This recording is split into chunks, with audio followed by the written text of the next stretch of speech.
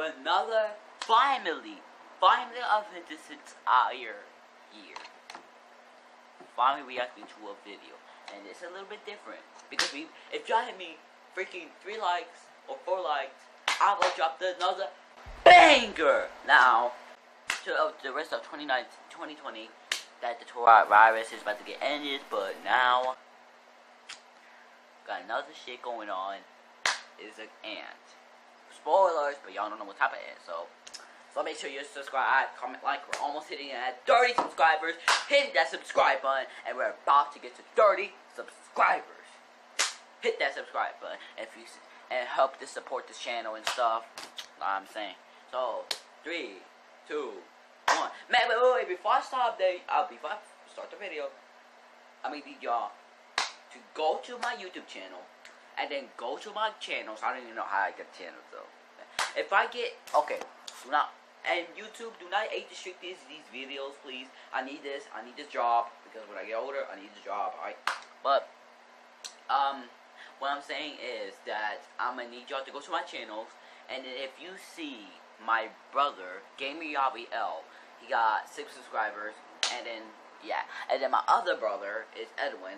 You're gonna have to find if the background of his is a gray ball, and it's a white L, and that's how you're gonna get to subscribe to his channel and get more content and stuff. And then so support this channel, support their channels, and support other people's channel if you really want to. Subscribe, comment, like, and we're about to get to 30 subscribers. Click hitting that bell, and if I get 3 subscribers, if I get freaking 4 likes, I'ma drop another banger. So let's 3, 2, 1. Click, clack, we're back.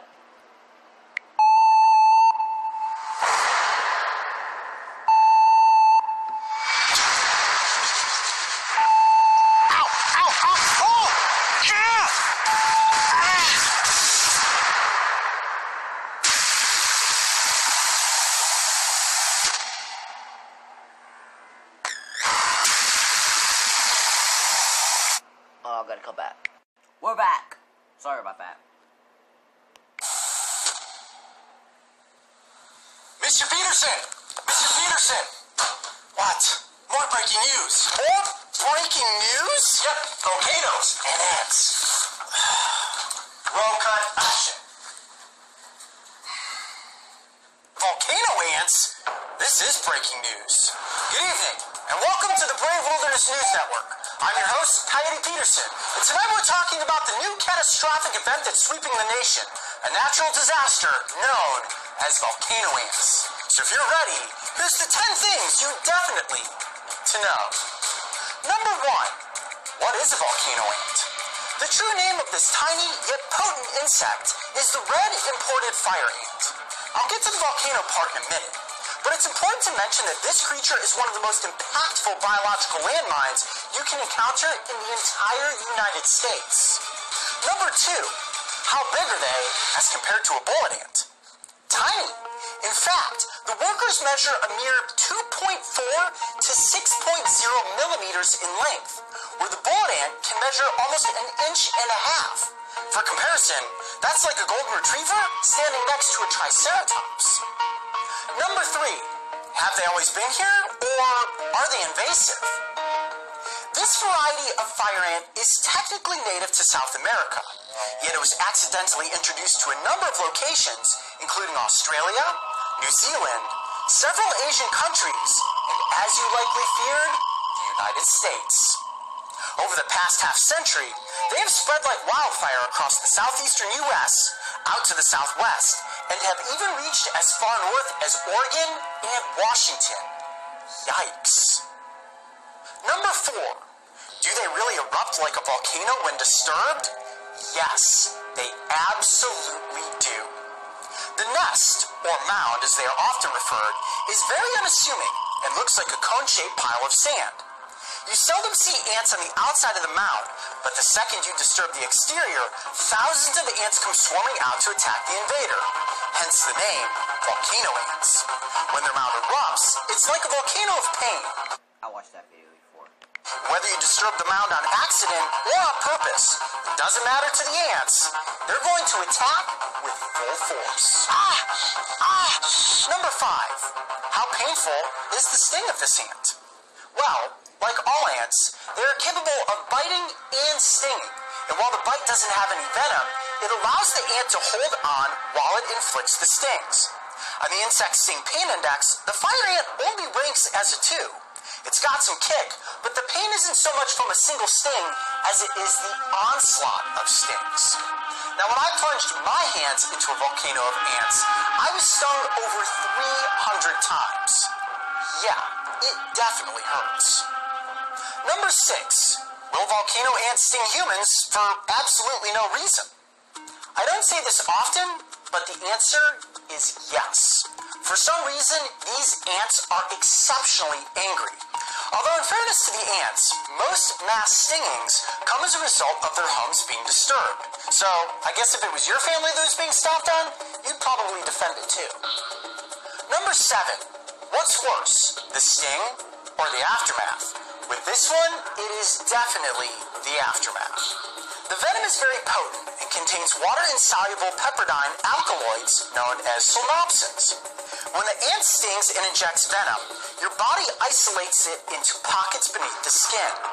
These pockets then swell to the surface and form disgusting white pustules, which can remain for several days, if not weeks.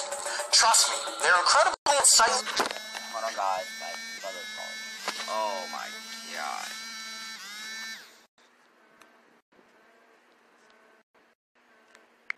Alright, guys. I hope he doesn't call me this time.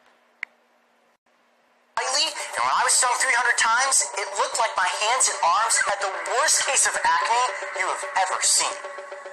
Number 8. Do people get stung frequently? Unfortunately, yes. Around 14 million people experience the sting of fire ants yearly because they are commonly found in urban areas. Some people have or develop a very bad allergic reaction to the venom, and to date, more than 80 deaths have been recorded as a result of fire ant attacks. Number 9. Should we be afraid of volcano ants this summer? Honestly, not necessarily. Remember, these insects are not out to get you. They don't eat humans, but their aggressive nature makes them very prone to attacking. The best way to avoid them is to stay in tune with your environment. Watch where you're walking. Don't poke unassuming mounds of dirt. And if you're headed out for a picnic, pay attention to where you set your blanket down. The last thing you want is a swarm of volcano ants running up your pants. Number 10. Can human pee really cure the burning sensation of fire ant stings? Well, it's fair to say that I definitely tried, and it kind of worked. When I dumped pee, yes, my own pee, all over my hands, certain enzymes in the urine, like ammonia and potassium, help neutralize and soothe the stinging sensation. In fact, it pretty much eliminated the pain altogether. However, the end result did not stop me from getting those nasty white pustules, which, like I said earlier, were definitely the worst part of the entire experience. In the end, volcano ants aren't something you necessarily need to be afraid of. They're something you need to be aware of, because these insects have invaded the United States, and they're definitely here to stay. And trust me, the last thing you want to have to deal with at a summer picnic is peeing on yourself or a friend to stop the burning sting of volcano ants. I'm Coyote Peterson. Be brave. Stay wild. We'll see you on the next adventure. Mr. Peterson! Mr. Peterson! Here's the fresh warm pee you requested. I didn't request any pee. It's my pee.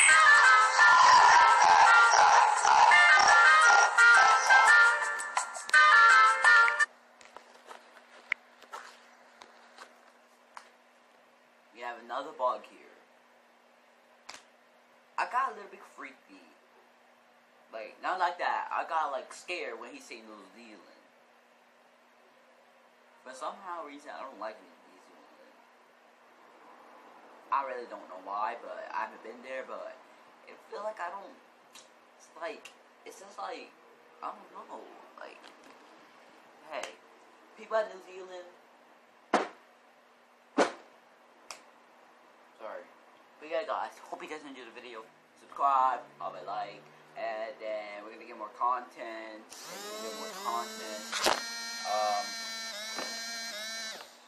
yeah. yeah, so yeah, guys, hope you guys enjoyed the video. Subscribe, comment, like, and see you later. Peace.